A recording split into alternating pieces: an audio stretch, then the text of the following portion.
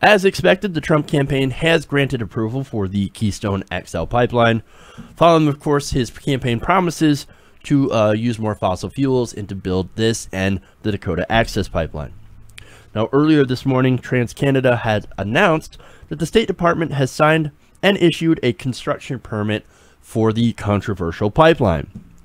Russ Girling, TransCanada's president and chief executive, in a statement said, quote, This is a significant milestone for the Keystone XL Pipeline. We greatly appreciate the President Trump's administration for reviewing and approving this important initiative, and we look forward to working with them as we continue to invest in and strengthen North America's energy infrastructure.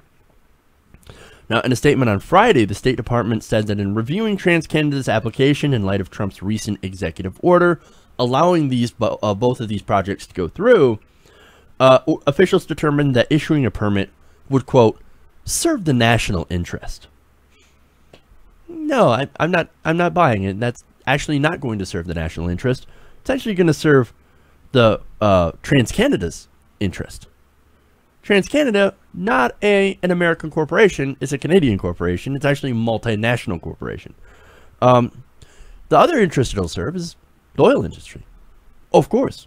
Now we're doubling down on fossil fuels instead of moving away from fossil fuels, which is what we should be doing. We should be moving away from those into cleaner energy, things like solar and wind and hydropower, et cetera, et cetera. But no, we're doubling down on fossil fuels. So these pipelines are a boon for the oil industry. Now, this pipeline specifically will be carrying tar sands through North America, not into North America, through North America, to get refined and then shipped out of the country and sold on the world market. So this isn't domestic energy. This doesn't have anything to do with domestic energy. This is all using America as essentially a bridge, a pipe, going through our country so they can refine the oil and sell it to other countries. This isn't American oil. This isn't American energy. This is Canadian energy. And specifically, TransCanada's energy. So there's that. Now, how exactly does that serve the national interest? Oh, right. It does not.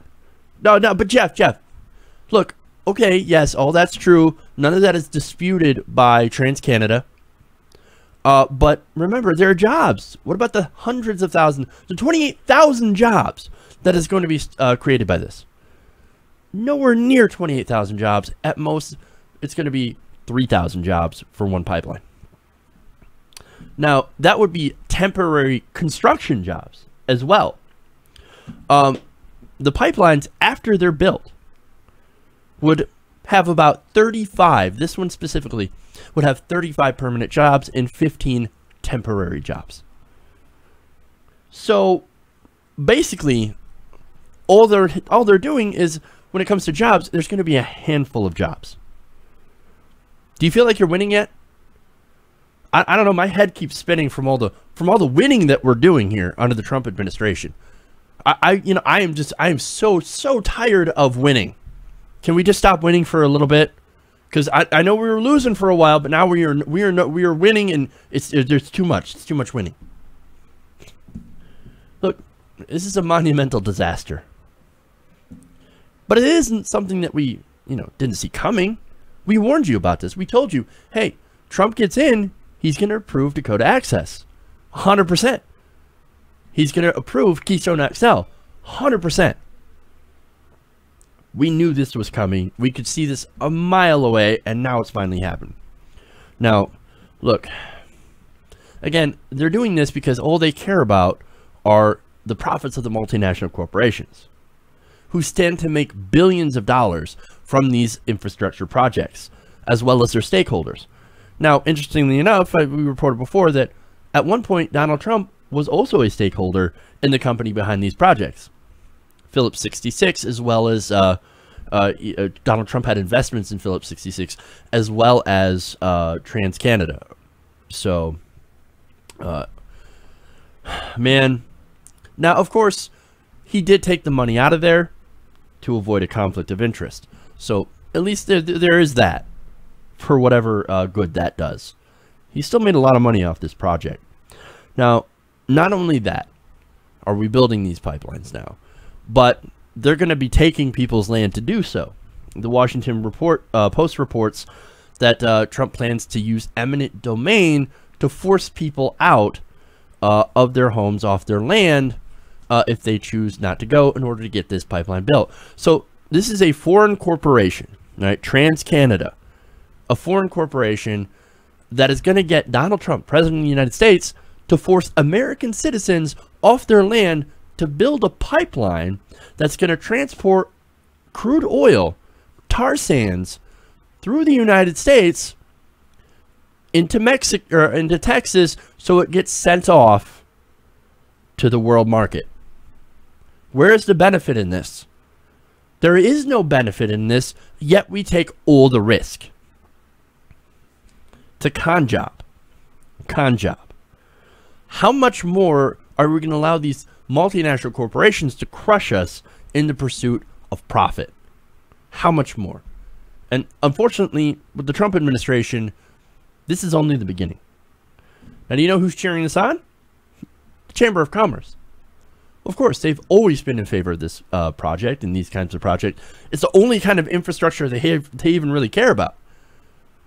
And when it comes to fixing, water pipes and all that stuff, it's to make sure that they don't poison people in places like Flint and East Chicago, et cetera, no, they don't care about that. No, they only care about this kind of infrastructure. They love this kind of stuff. More fossil fuels.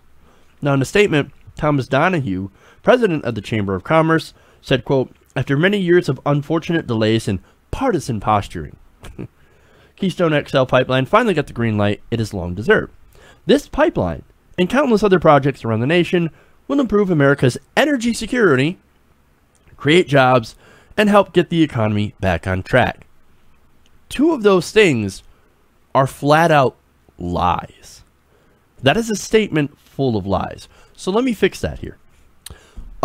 This project will improve oil company profits, create a handful of jobs, and will exacerbate the effects of climate change, which is a real threat to the economy and to the world.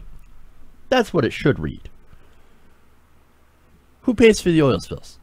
We do. Who pays for the pollution from fossil fuels? We do. With higher rates of cancer and asthma.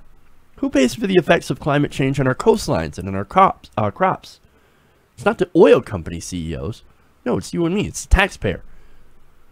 When the Keystone XL Pipeline spills, and it will, we're going to be asked to clean that up, to pay for that. It's going to be our tax money, not TransCanada. That's going to be our mess to clean up. You and me. What they do in these pipeline projects is they privatize the gains and they socialize the losses. Now I got to ask you, are the profits of these oil companies really worth all that? Donald Trump and the Republicans think so. Look, the guy's already sold you down the river. And look, to be fair, this is what he told us he'd do. He told you to your face that, yes, we are going to build these pipelines. So I guess it's nothing unexpected. This is what his voters voted for. This is what they wanted him to do. So I guess they can't get mad when it's their water it ends up poisoning. So elections have consequences. You can't take it back now. And whatever whatever happens going forward into the future, it's on them. Hey everybody, thanks for watching this video.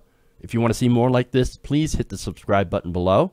And if you want to support truly independent progressive media, please consider becoming a patron at patreon.com/TYTNation.